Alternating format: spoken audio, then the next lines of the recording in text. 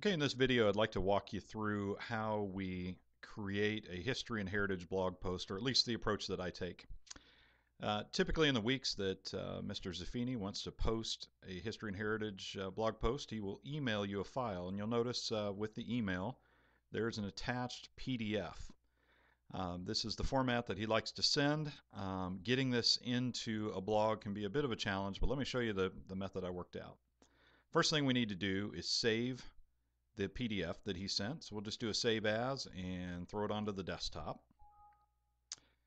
And once you save it onto the desktop, I'm going to go to a program that actually will convert PDF to JPEG. If you go to PDF to JPEG, jpg.net, this cool little utility online will very quickly allow you to make these conversions. So you just go to here, you pull up the actual history and heritage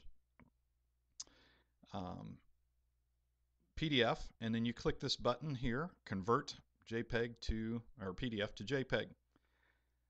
That quick, it will come up and allow you to do a download of the file. So again, I will just go to the desktop with that file. I'd previously done this, so it's giving me the option to replace it, which I'm doing. So I click save, and if we go to our desktop now, we will see that these files, there is the original PDF, and these two are the JPEG file, or the video, or the graphic file that we'll need to update the blog.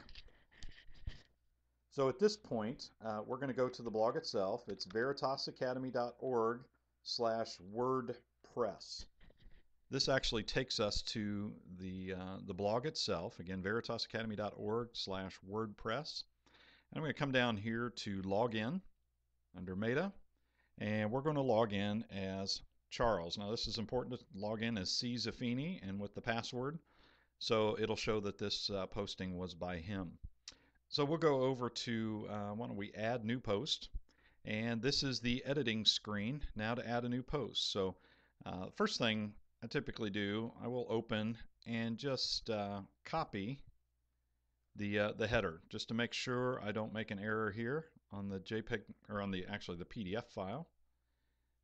So I'm going to go ahead and paste that heading, and that way it matches all of the previous ones. And now we get to actually enter the information. I usually start from the bottom and work my way up, and that typically keeps from preventing any issues. So the first thing I want to add at the bottom is the printable link. So I'll click on the little add media icon there to the side, and I'm going to go ahead and upload that JPEG, or not the JPEG, the PDF. By putting the PDF in here as a clickable link, by clicking upload, what that allows us to do is folks to read it either online or to click and print a copy. So I'm going to change the title here. Let's just change it to click here for printable copy. And then I'm going to scroll down here and just insert that into the post. So now we have a link there. Now I'm going to go up and click this button, this upload insert, add an image. And remember how we created those image files? Well, let's go out here and snag them. There is page 2. Remember, we're working from the bottom up. So I'm going to upload that.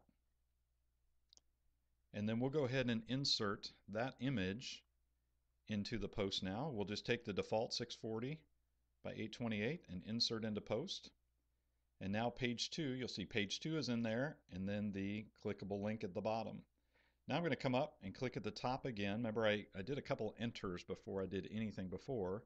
So we'll go back to the top, and this time I'm going to go find page 1.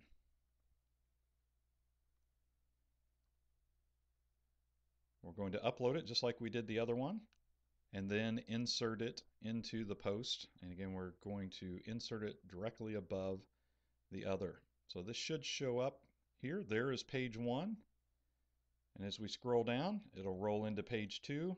And then at the bottom, click here for a printable copy. So everything is there.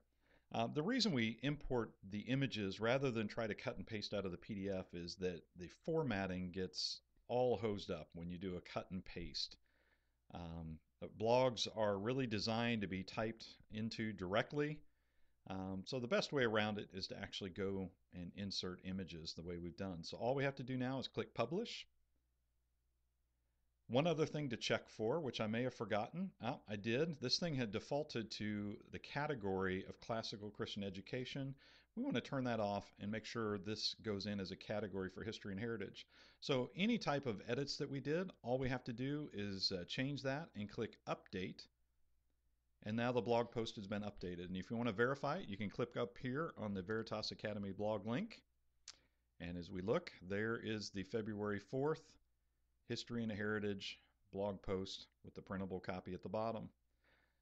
Some families have registered to get updates via this link right here, subscribing to the blog post. So the people that did that about 6 a.m. tomorrow morning, that will actually show up. And that's really all there is to it.